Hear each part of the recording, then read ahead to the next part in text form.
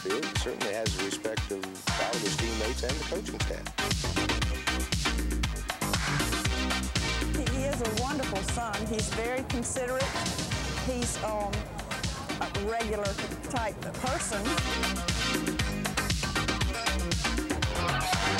He so much enjoys being able to go out with fraternity brothers and things like that, where he's just one of the boys, so to speak.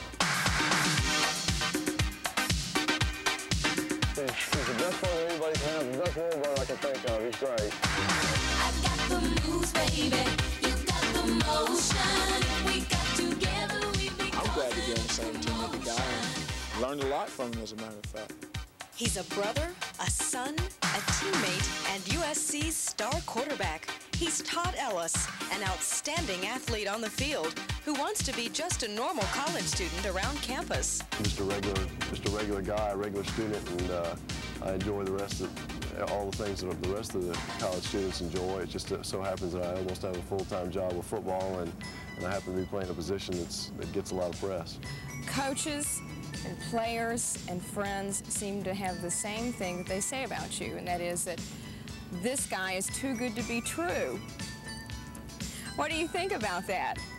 I think as far as the media goes and the press, they have an image that they want to make of a person who plays in a position like I am. And at South Carolina, the quarterback supposedly is supposed to be too good to be true. And I think that's got a lot to do with it. It's the way the media looks at you. And I think if you really talk to some of my friends, and if you weren't interviewing you, if you were just asking them, they'd tell you probably the truth. The truth is, Todd's football career began with a little white lie at the tender age of 6. I lied to play in the 7-year-old league, and because I was much bigger than most of the kids. I've always been a little bit bigger, and I started playing fullback, I guess, when I was in, I think they call it the Ankle Biters League. From the Ankle Biters to Page High School in Greensboro, North Carolina, Todd was one of the most sought-after recruits in the nation. But it was South Carolina in the end that gained a championship quarterback and his affections. And I know I came for selfish reasons. I wanted to be the quarterback here. I wanted to play for 4 years, and I want to be an All-American. But along the way, you know, I kind of fell in love with South Carolina too, and I want all the best things in the world to happen for this university. And all the best things in the world are coming back to Todd. The trophies, plaques, and magazine covers are a tribute to his talents as an athlete. Along with the tributes come the breaks that celebrity status affords.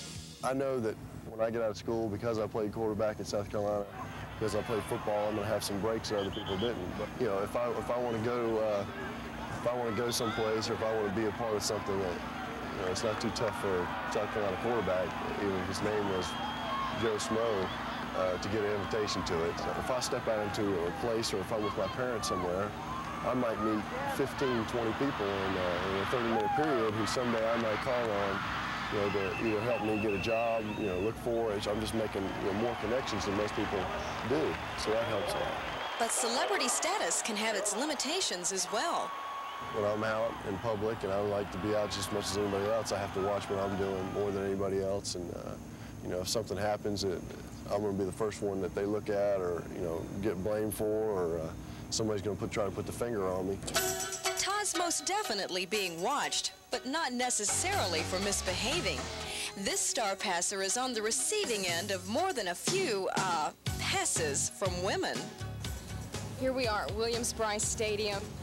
It's got to be electric to have 70,000 screaming fans here, especially women. How does it feel?